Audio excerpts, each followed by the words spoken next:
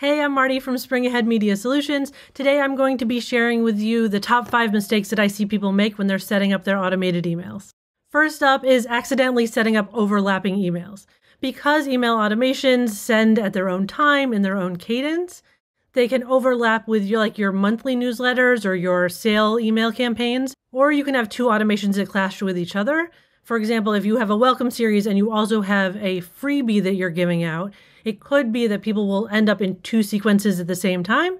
So you need to pick a priority, or you need to have one that sorts and removes people who are already getting the other one. As for overlapping with a regular campaign, I would recommend standardizing to some extent the days of the week and the times that you send those emails.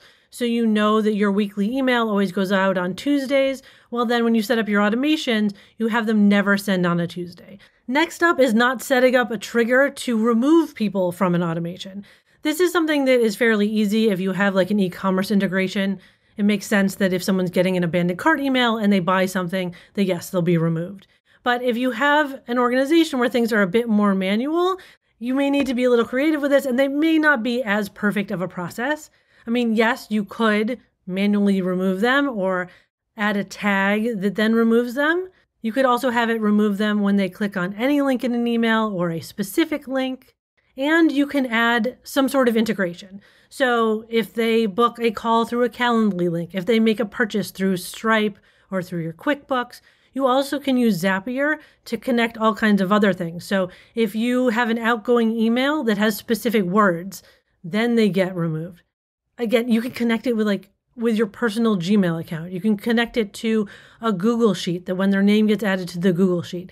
There's many other ways that you can organize to remove them from an automation that they should no longer be receiving. The next mistake that I see is people assuming that their emails are being seen in order, like in the order that you've created them. They are not. The average open rate of any email in the world is 20%. Hopefully yours are a bit higher, but that means that at least half of them are not opening it, they're not clicking it, and they're not taking the time to read it. So while in your mind, you are setting up emails 1, and then they get 2, and then they get 3, and then they get 4, it could very well be that all they see is number 3.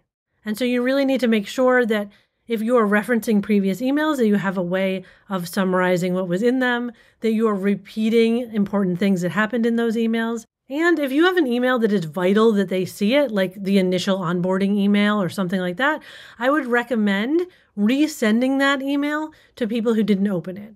Give them another chance to see it. And you can work that right into your automation. Next up, stop working so hard at creating content for your emails. This is especially the case with a welcome series.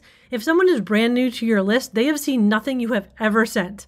So there is good stuff that you've already created that you can reuse in those welcome emails. Also, just as I mentioned before, they're not reading every single email, so don't be scared to repeat yourself.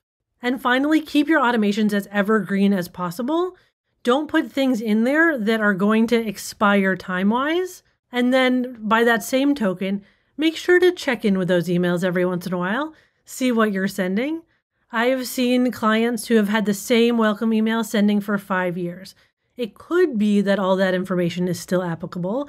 It very much could also be that it's time to update it. So make sure that you check in on those. Well, there we go. I hope that this helped you out. Never mind. I know it helped you. If you need more help, I have videos on how to make automated emails in MailChimp, as well as a whole bunch of troubleshooting videos for when you run into problems. Make sure that you give this a little thumbs up and a thank you in the comments. Subscribe to my email list so I can keep helping you, and I will see you around.